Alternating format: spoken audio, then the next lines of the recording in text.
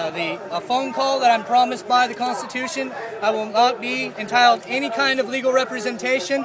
I was told that nothing that I could do other than go be put in a jail cell until I was arraigned.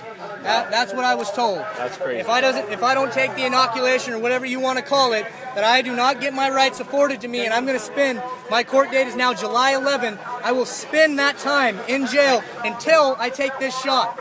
Forced shot that you cannot opt out. You cannot opt out of. Just to break everybody back. Hold on 1 second. Let me just finish doing this interview, and then you guys can do what you want. Ahead, just to break down the full story. You were walking here. You were arrested for blocking. What was the official charge they charged you with? 3 charges. 3 misdemeanor charges. One will be I impeded a vehicle. I was told to get out from in front. This is the officer's statement. I was told to move away from the vehicle. I turned around, did not comply with them, so they had to come out and grab me.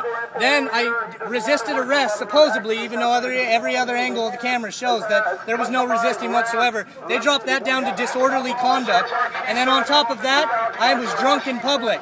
As they're dragging me away, they're, "Oh my God," yelling, "This guy's intoxicated," trying to get the crowd all hyped up like I was out.